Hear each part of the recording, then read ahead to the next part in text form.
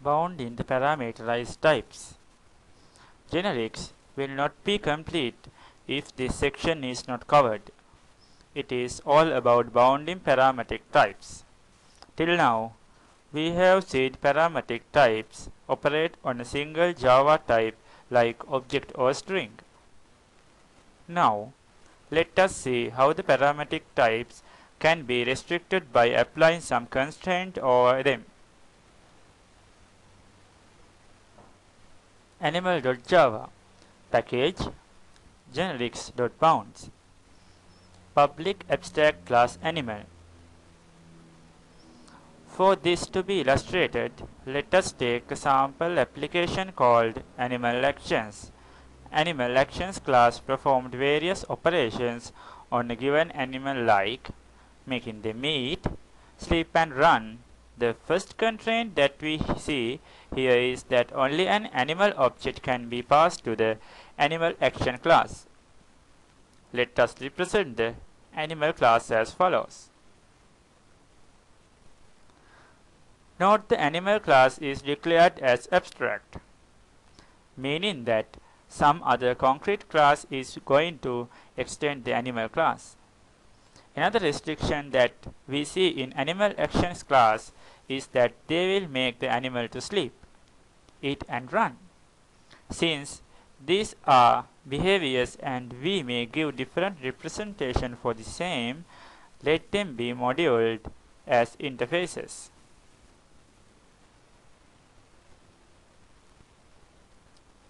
Following code shows the interface design for the actions.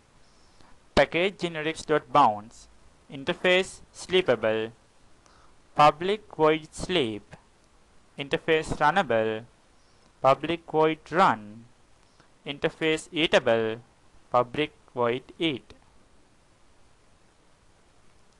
Let us give implementation of the above behavior for some animal, say dog. The following code snippet is for the implementation of dog, which confirms to eat, sleeping and running behavior. Now, let us design the animal action class. The restriction we have on animal action class is that we should operation on any type of object that is an animal which can eat, sleep and run. Look into the following animal action class.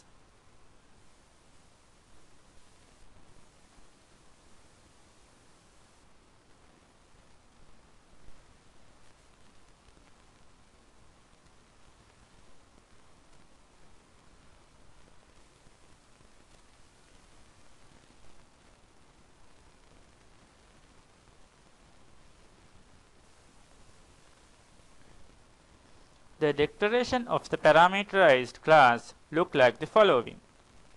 Public class animal action extend animal and sleepable and runnable and eatable. Let us break down the pieces in the above declaration. The first trivial stuff that has to be noted is the declaration of the parameter A, which is for animal. The next set of experiences are imposing restriction on the type parameter A. The phase A extend animal tells that whatever type we pass for the distribution parameter must extend implement the animal class or interface. The type that comes after extend can either be an interface or a class. It is legal to mention something like the following. Public class animal action implements some interface. Only extend keyword is used for both classes as well the interfaces and not the implements keyword. If we want the parametric type to confirm by more than one classes or interface, then every type should be separated by the symbol AND. For example, in our case, we want some animal to eat, sleep and run by implementing the eatable, sleepable and runnable interface.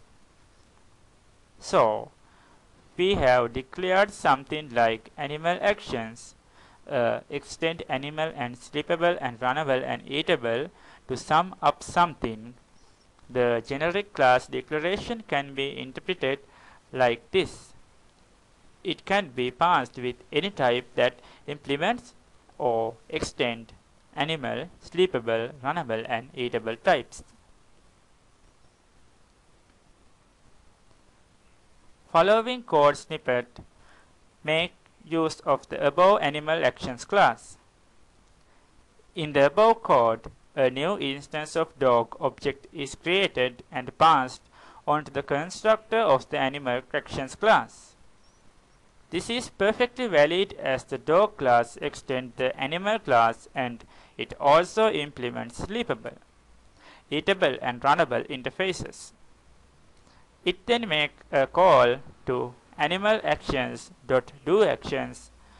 Thereby, the execution gets directed towards dog.sleep, dog.eat, and dog.run.